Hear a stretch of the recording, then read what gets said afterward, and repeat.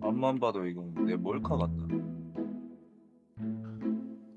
어떡해. 오늘 손님들마다 다 이 모양이냐. 단 하루도 바람 잘 날이 없냐.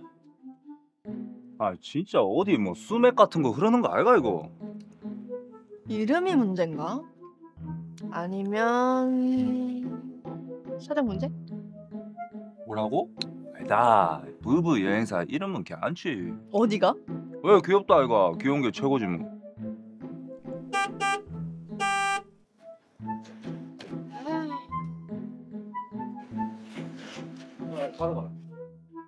누나 오랜만이네.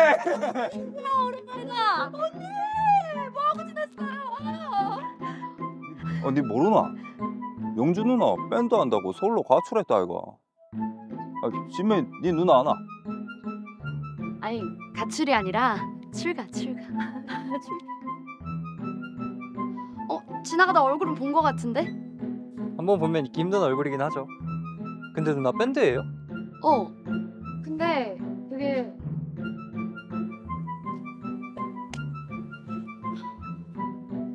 여기 우리 동네 동생들. 그리고 여기는 밴드 단디 멤버들이에요.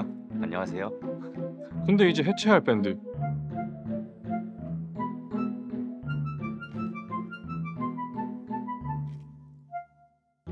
와, 어떻게 자식한테 말도 안 하고 이사를 갈 수가 있지? 언니도 말없이 집 나갔잖아요. 저희 부모님도 말없이 세계여행 가셨는데요, 뭐. 진짜? 두 분 여전히 재밌으시다. 아 근데 밴드 이름이 뭐라고요? 선이. 네?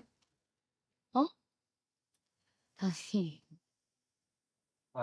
단디 되라고 단디. 단디라고 단디. 아니 약간 유치하고 개성 있고 좋네. 눈치지. 내 눈치 없었다. 인정.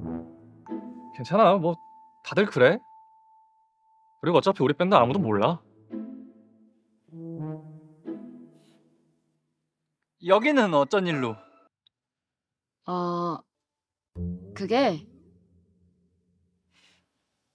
이별 여행. 진짜 꼴값이다, 그치? 야, 너 왜 말을 그렇게 하냐? 낭만이지, 낭만. 그래, 그 낭만 찾아서 지금 서울에서 부산까지 온 거 아니야 지금. 낭만 좋지.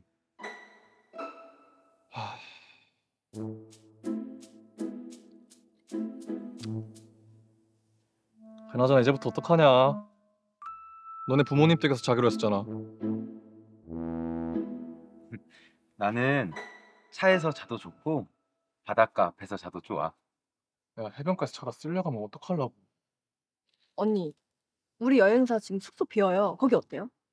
아니야, 괜찮아. 아무리 그래도 너희한테 빈대 붙을 순 없지. 그래도 낭만 이별 여행인데. 그래, 그 낭만 찾다가 우리 밴드 망했지.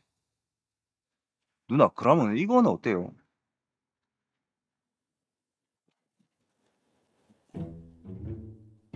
낭만도 있고 돈도 안 들고.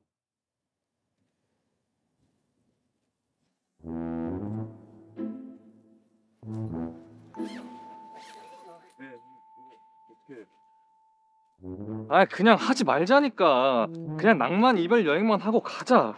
공연은 무슨 공연이야. 야, 시작보다 중요한 게 마무리야.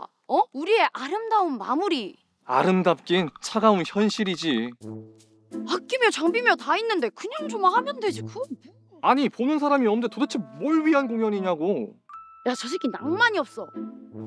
난 모르고 싶어. 나는 낭만적인 실패보다 고단한 성공이 더 좋다. 이 밴드는 낭만이거든? 그놈의 낭만 그만.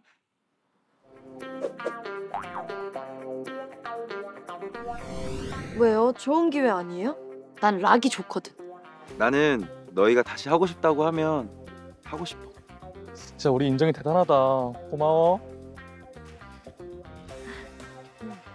야, 그러면 폐업이 아니고 파산이야?